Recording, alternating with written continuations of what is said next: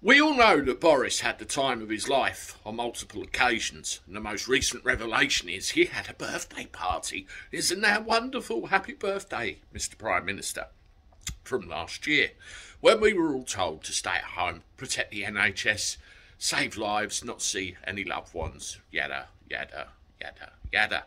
You see the picture, and we're all getting really angry and annoyed because it appears that we've had the piss taken out of us, quite royally, by those we trusted to lead us, and the situation is becoming vastly untenable.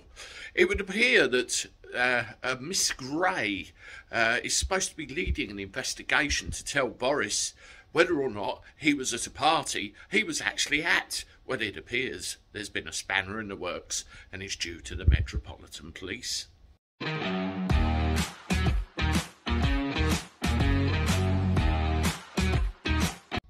How do everyone? Welcome back to the channel for a Tuesday. Hope you're doing alright. I'm not too bad myself. Let me know how your day's gone in the comments below for one thing, and what you think of this debacle next.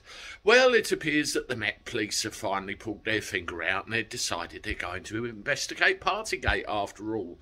And the breaking news is that Boris says he will cooperate in the fullest possible sense.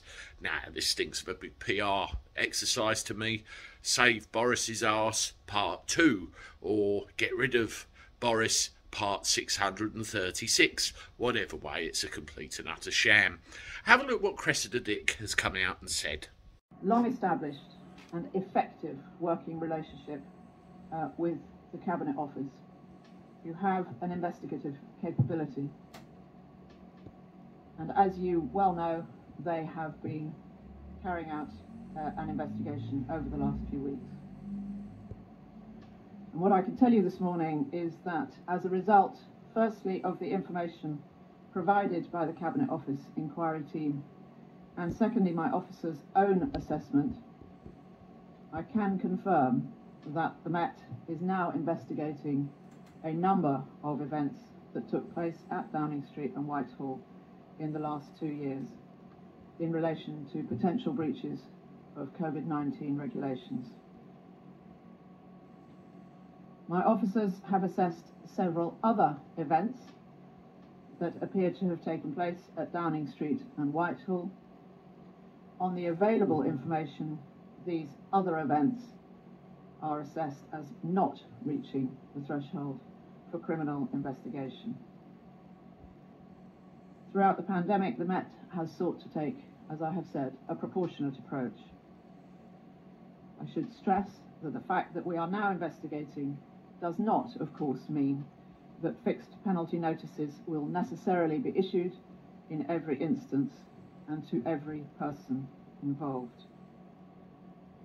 We will not be giving a running commentary on our current investigations, but I can assure you that we will give updates at significant points, as we would generally do. Sorry, Sue Gray, it looks like you've had a Cressida-sized spanner thrown firmly in your works, and your findings are delayed for the time being. I find Cressida Dick's language very telling indeed. What I think's going to happen, they're going to investigate for a while. They're going to find some impropriety. Some people are going to get slappy wrists. It's a big pantomime, a big distraction, and we'll probably end up carrying on as before. What a load of old baloney.